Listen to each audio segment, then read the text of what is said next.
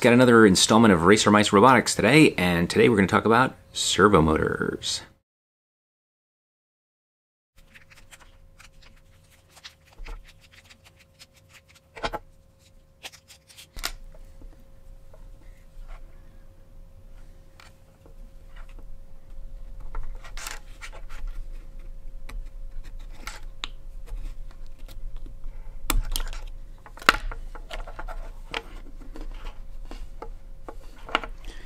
Here's your DC motor, your motor controller, and your potentiometer. PWM signal coming in, and you have plus, in this case, plus 6 volts and ground. The motor winds up turning this potentiometer, and the circuit in here is basically taking that PWM signal and trying to match the voltage that's coming across here. It will wind up moving that potentiometer by moving its gears. Let's look at the other side. Okay. And as I pop this open, you're going to see, dun dun dun,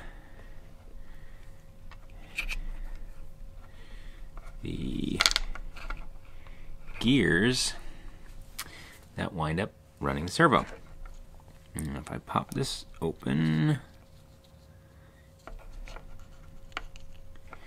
this is the guy that the horn sits on, and it winds up turning. It sits basically on top of the potentiometer. So that final stage in the gear motor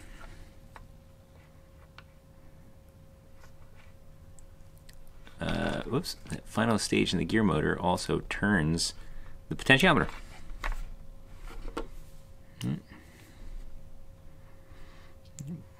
Now, there's also a little stop on here. You'll see that little nub there, and that works as a physical stop so that the gear doesn't totally wind itself up. You'll see it like locks itself against it in there. Put that back down in there. Should there. Gauge that gear. Now you'll see as I turn that. And if I'm lucky,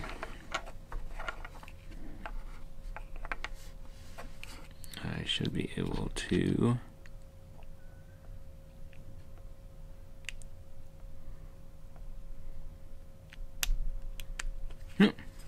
everything match back up.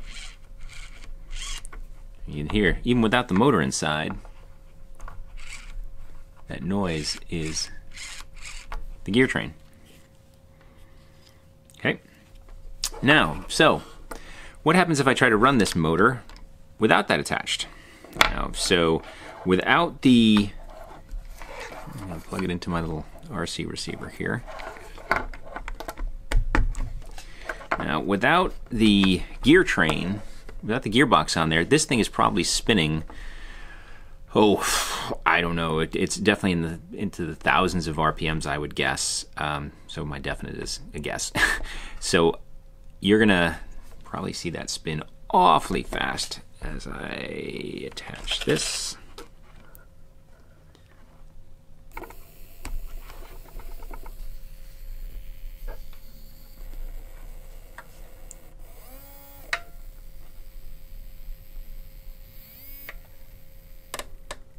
See if I can get it to stop. I can almost get it to stop. There. And so this is how a continuous rotation servo would work. Basically, I would center this to get that, you know, just that exactly halfway. And I'm going to trim it a little bit as well. There. And then it just goes in either direction forever. So the way to do that would be, some people take the potentiometer out entirely and just replace it with basically a voltage divider, you know, 2 resistors in place of the potentiometer. And other times they just kind of glue this in place at center and maybe cut the top off so that it doesn't engage with the gears over there. So if all goes well at this point, even without, I'll do something crazy, I'm just going to try to plug it right back in. It's asking for trouble, right?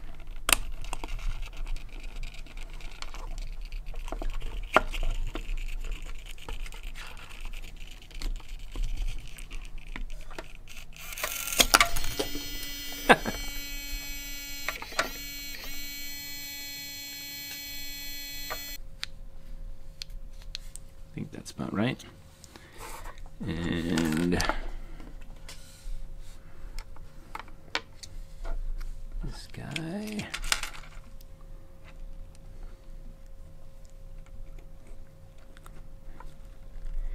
See why this is probably not the strongest servo in the world. See those tiny, tiny, tiny little teeth?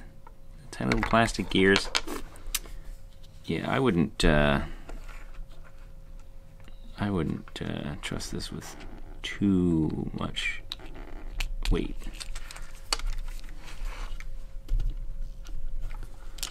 Now,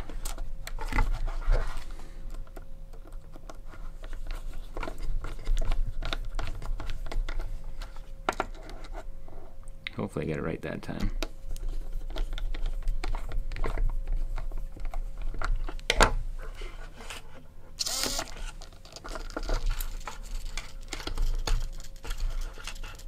What it means to be a servo motor is it means you have some type of positional feedback, some type of feedback and control built into the motor that allows it to get a signal and then move to that signal. So it has kind of built-in control, and it usually implements that control through some type of feedback loop.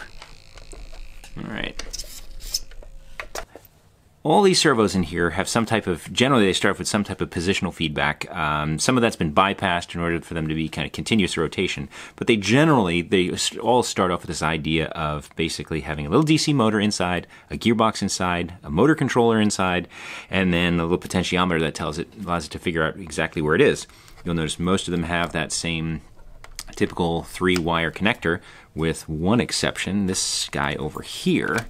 It's kind of neat in that he's, not all that crazy as far as servo goes, but it's got this additional wire, and that allows you to basically look to see where the position of the servo is. So it has analog feedback. You can read the servo, like you can read the potentiometer directly in the servo from the outside. So it's really kind of neat to be able to see what's what with that servo.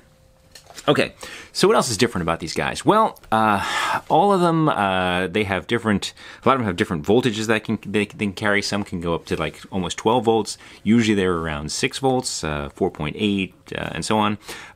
They have different gear boxes. They have different speeds. Some are all metal gears. You'll see like the metal gear on here. Some are all plastic. Some will rotate 360 degrees. Some will rotate continuously. Some will rotate only 60 degrees. And there's a variety of form factors as well. Like here's a high-speed steering servo. It's very flat, meant to go in kind of a rack and pinion steering in like a drift car or something like that. Very useful for a lot of things. Pretty beefy and very, very quick. This is a Robotics servo. Very beefy gearbox in there.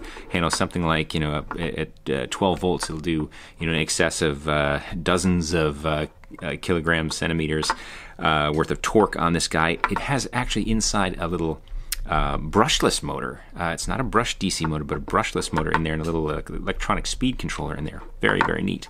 This is a winch, sail winch motor, very strong, but also can do a full 360 degrees.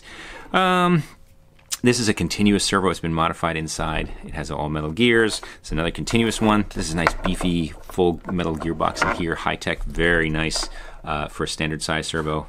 And then we've got two other little servos here. You get into your micro servers and your mini servos. And they come in kind of the normal, typical kind of micro servers as well. But you can also get them like full metal gears and things like that as well.